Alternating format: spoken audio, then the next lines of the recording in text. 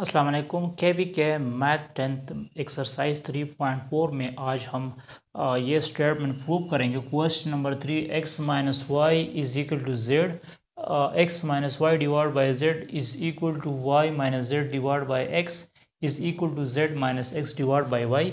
तो फिर हम ये प्रूव करेंगे कि एक्स वाई तीनों एक दूसरे का इक्वल होंगे। तो इसमें जो गिवन स्टेटमेंट है, गिवन डेटा हमारे पास है x minus Y divide by Z,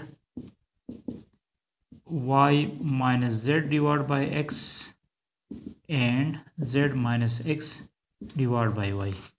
तो यहाँ पे वी नो दैट हमें एक स्टेटमेंट याद रखना पड़ेगा। वी नो दैट वो स्टेटमेंट इस तरह है कि अगर ए by B is equal to C by D is equal to E by F, अगर ये इक्वल हो ए by B is equal to C by D is equal to E by F, तो फिर अगर अपर टर्म्स को आप लोग ऐड करोगे ए प्लस सी प्लस ई और डिवीजन वाले टर्म्स को ऐड करोगे तो फिर भी ये इक्वल आएंगे। अगर इन तीनों को मैं के सपोज करूँ तो इसका रिजल्ट भी फिर के आएगा। तो इसी स्टेटमेंट के मुताबिक हम लिख सकते हैं इसको इस तरह, x minus Y divide by Z is equal to Y minus Z divide by x is equal to Z minus x divide by Y, which is equal to x minus y plus y minus z plus z minus x divided by x plus y plus z। मतलब lower terms को भी आप लोग add कर लो और अपर terms को भी। तो यहाँ प्लस वाई माइनस वाई के साथ कैंसिल हो जाएगा, minus x plus x cancel हो जाएगा और minus Z plus Z cancel हो जाएगा। तो इससे हमारे पास आ जाएगा 0 divide by x plus Y plus Z.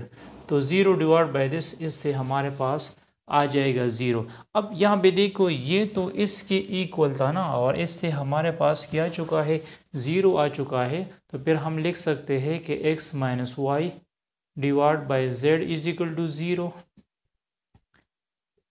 तो यहाँ पे ये जो z है ये डिवीजन फॉर्म में है, तो ये 0 के साथ मल्टीप्लाइड हो जाएगा। तो x माइनस वाई फिर 0 आ जाएगा, और ये माइनस वाई जब मैं राइट साइड पे शिफ्ट करूँगा तो हमारे पास हो जाएगा x is equal to Y. जो सेकंड टर्म्स गिवन है वो हमारे पास है y minus Z divide by x which is equal to 0। तो ये x इसके साथ मल्टीप्लाइड करो तो ये हो जाएगा y minus Z is equal to 0। आप इस माइनस जेड को शिफ्ट करो तो ये हो जाएगा y is equal to Z. And similarly जो थर्ड है z minus x divide by Y is equal to 0, तो वो हो जाएगा z minus x is equal to 0। So z is equal to x। तो ये एक चेन बन गया कि अगर x इक्वल हो y का तो y इक्वल होगा z का और z इक्वल होगा x का। तो it's mean that x is equal to Y and y is equal to z, ये तीनों इक्वल आएंगे। ये हमें प्रूव करना था। Thanks for watching this video. इसके बाद भी हम इस एक्सरसाइज में मज़ीद क्वेश्चंस करेंगे। Stay attach with us.